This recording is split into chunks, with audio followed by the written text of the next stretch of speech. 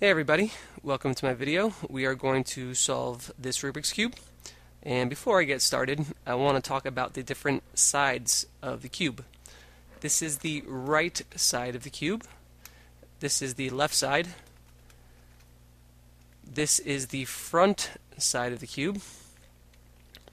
This is the back side. This is the top or upside of the cube. And this is the bottom or down side of the cube. Okay, and notice how when I moved any side of the cube, this white centerpiece never moved. It didn't matter which side that we moved, this centerpiece always stayed in the same position. So because this white centerpiece never moves, that means that this entire side has to be white. Okay, so that is a really important concept that you need to remember while solving the cube. So that's my brief introduction, and having said that, I think we are ready to get started. So let's scramble this thing up.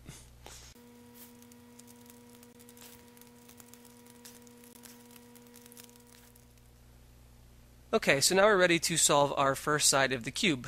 And the first thing we need to do is pick which color that we want to solve. It doesn't matter, you can pick any one you want. White seems to be a popular choice, so I'm going to pick the white side as my first side of the cube that I'm going to solve. So we see here that this centerpiece is white, so that means that this entire side of the cube also has to be white. So this is going to be the first side of the cube which I solve. Okay, and what I'm going to do first is get the edge pieces. Okay, these edge pieces form this cross. So the first thing I'm going to do is get the white edge pieces. And what I'm actually going to do first is I'm going to place all the white edge pieces on the opposite side of white. Okay, so let's see what the opposite side of white is. Okay, for my cube, the opposite side of white is yellow, because this centerpiece is yellow, so this side, that means, has to be yellow. So I'm going to place all of my white edge pieces on the yellow side of the cube. Okay, so let's look for some white edge pieces. Alright, I found one already. Here we have a white edge piece on my thumb. Okay, so I'm going to bring this white edge piece to the yellow side of the cube. I'm just going to rotate it up, as easy as that.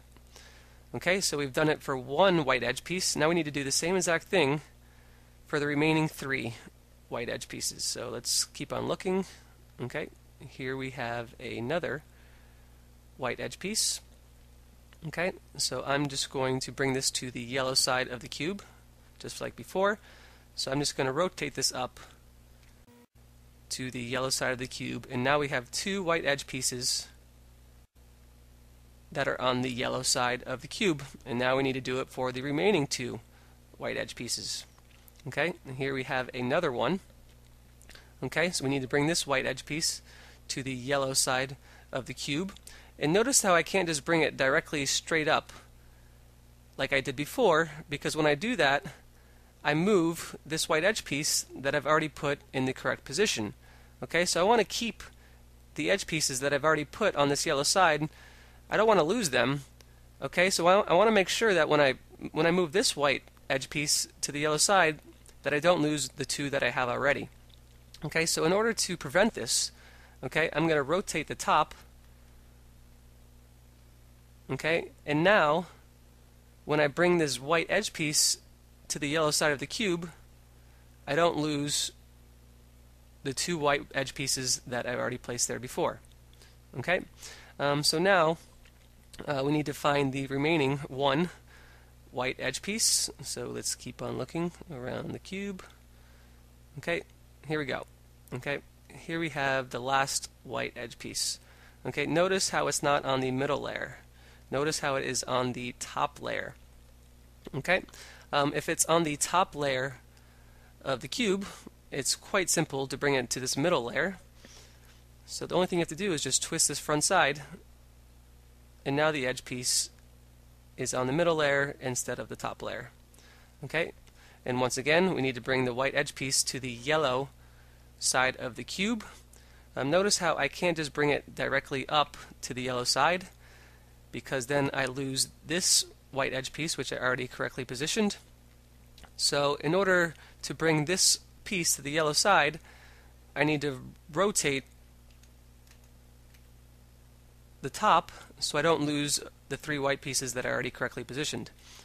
Okay, now I can bring this white piece up to the yellow side, and I didn't lose the 3 that are already correctly placed. Okay, so now we have placed all of the white edge pieces on the yellow side of the cube.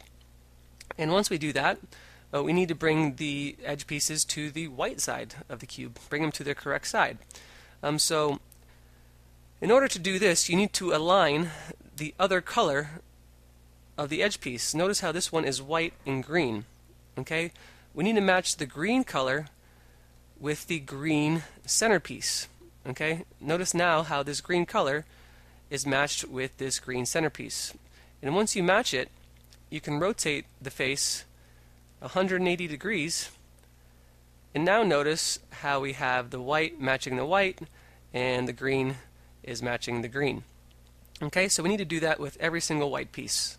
Okay, first I'll do it with, or second I should say, I will do it with this white and orange piece. This one's actually already matched. The orange is matched with the orange. So the only thing that we have to do is just rotate it 180 degrees.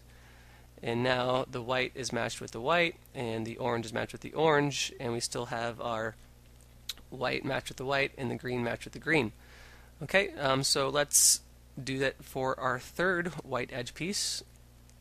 Here this one is white and red, so I need to match the red side with the red center.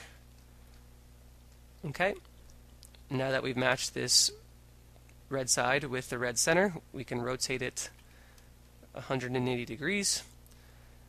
And now the white is matching the white, and the red is matching the red, and we still haven't changed the 2 other pieces which we put there before. Alright, so let's do it for our last and final edge piece. This one is white and blue. Okay, so let's match the blue with the blue side of the cube. Okay, now that the blue is matched with the blue center, now we can rotate it 180 degrees. And now the white is matching with the white, and the blue is matching with the blue.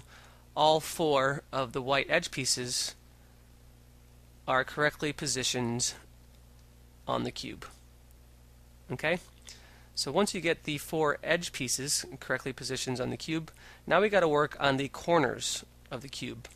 So in my next video, I'm going to teach you how to correctly position all the white corners of the cube.